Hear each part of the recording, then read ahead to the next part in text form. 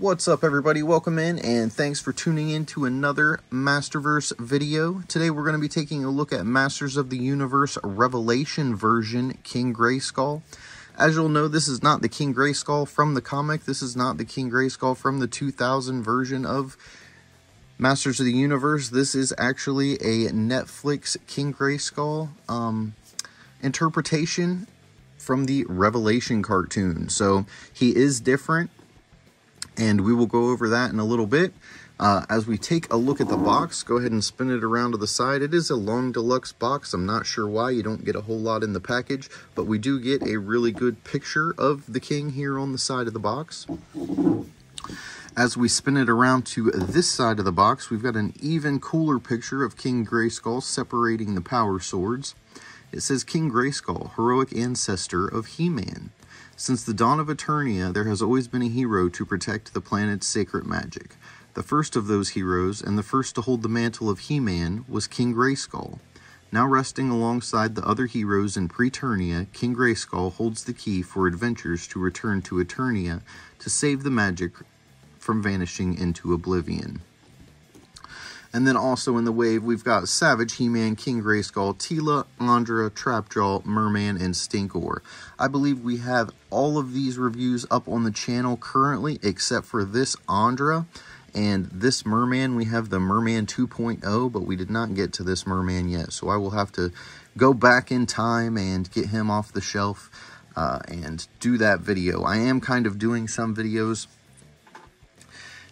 of older figures now because I tried to get the newer ones done when I started doing the channel, but I still already had some older figures. So I kind of want to go ahead and get the videos up on those just so you guys get my thoughts and interpretations on these characters. So we've taken a look at the box. This side of the box just says King Grayskull, so heroic ancestor of He-Man. So there he is. We're going to go ahead and get him pulled out of the box and take a closer look. So even these larger Masterverse deluxe boxes, they still only put a single piece of tape on it right here in the middle. I feel like that was one of the biggest flaws of these boxes, of the packaging. The piece of tape here, you couldn't really tell. I mean, if you bought these secondhand, because I did end up getting a couple off of Marketplace, but you couldn't really tell whether that was the original tape or whether someone just kind of retaped it. You had to just kind of take their word for it, especially if it was a figure that, you know, didn't have many bands on the arms or the wrists. So we got him busted open. Let's go ahead and get him pulled out. So there is King Grayskull pulled out of the package. Looking pretty cool. We got two swords. We got some extra hands, a shield, and then an extra head up here, which I'm going to say is a good thing because I'm not really a big fan of this snarling face here. We'll take a closer look at all of that.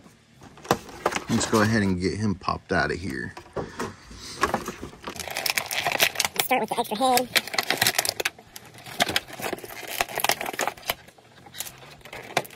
Looks like the sword is banded.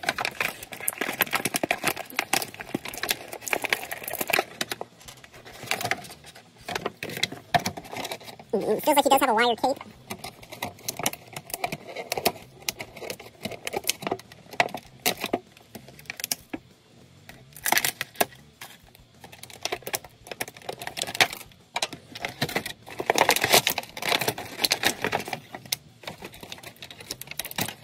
He's got bands through the cape. This character is something else. Yeah, I can't believe they have the cape banded down like this. Thought tape on the cape was bad. Now they're just slamming bands through They're little shivs of plastic.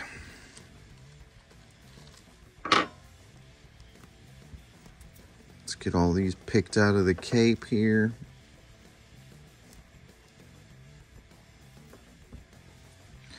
As best we can, anyway. I believe his hair should probably tuck down in, but I think this is going to just pull up over his shoulders the same way that Keldor's did. Maybe something like that, and then we can bend these wires. around to make the cape look a little cooler, maybe. We'll have to mess with this because maybe his hair is going to have to go on the inside. Let's just shove his hair down on the inside and see if that helps. Because I feel like these are supposed to slide up the straps. There's that wire in the cape. I'm not sure what to make of this. I thought he looked cool in the box.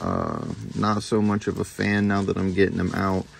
I really wasn't anticipating struggling with this cape so much. I feel like it just looks funny.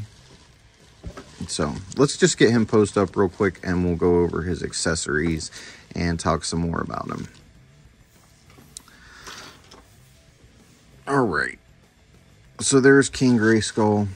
He can't really look up any more than that because of the hair on top of the fur, on top of all of that stuff.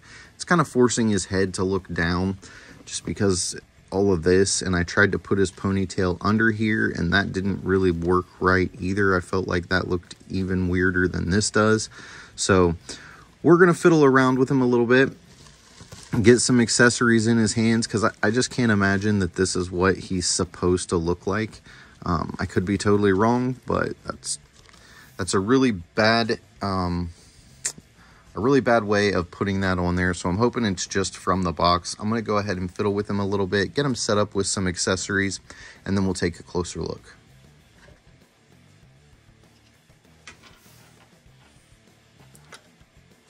All right, so the first thing I did was go ahead and swap out heads. So we'll go ahead and take a closer look at this head, and you can kind of see the way that the hair here is just, look at that.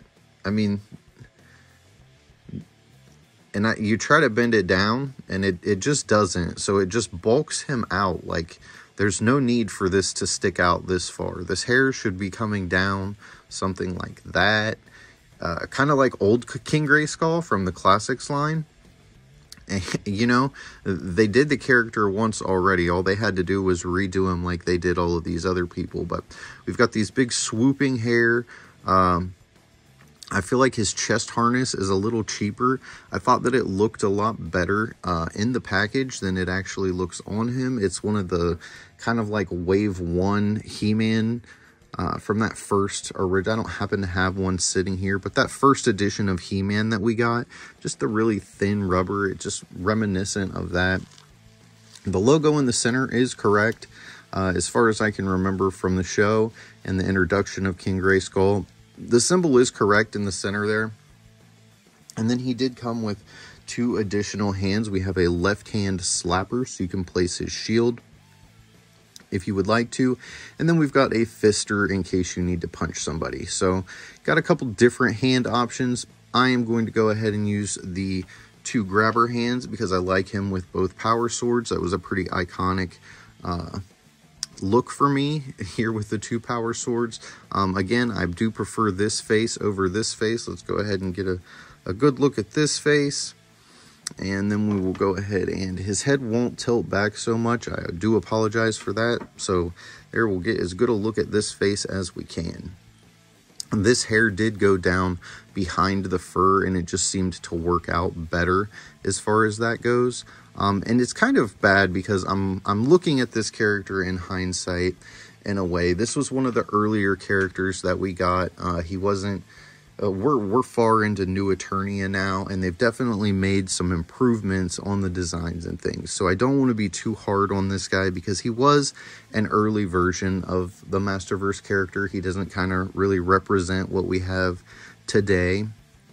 A lot of things are still similar, but there have been some updates and some changes. So I'm not going to be too hard on him for that. I do not understand the race swap. I don't understand why they do that in any situation. It doesn't really make sense to me. I know he's not a real historical person, but he is a real historical character who a background story and a timeline, you know, everything has been developed for him. So to go ahead and just change his whole race makes it seem a little bit off, a little bit weird, and a little bit intentional, and I don't think anyone was happy with it. From the people that I've talked to, and I've got friends all over the place, I'm in some Motu groups, nobody was happy with the race swap. No matter what your race was, you felt like this was unnecessary. Now, there may be some new kids, whatever, who had no idea who King Grayskull was to begin with, and that's probably totally cool for them because they've got this awesome figure, but they could have made an awesome figure and just not called him King Grayskull, who was already somebody else. I guess that's my complaint, is he was already somebody else. Now we've made him into someone different. So, just weird as far as that goes for me, but the rant on that's over. I don't agree with it in any situation. So anyways, let's move on to his articulation. Let's go ahead and put his arms down just so we can get to his head a little better. Now, with this hair, he can not look left. He can not look to the right. He's got the hair blocking it here. It's kind of limiting his head, so he doesn't look to the left or right that much. You can interchange the heads. He does look down very well.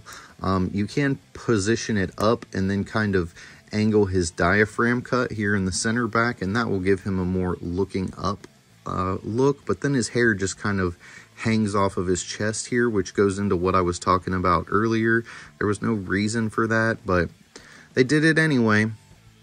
Just make the hair stick out instead of laying flush against his chest, because that's what people's hair do. It just sticks out.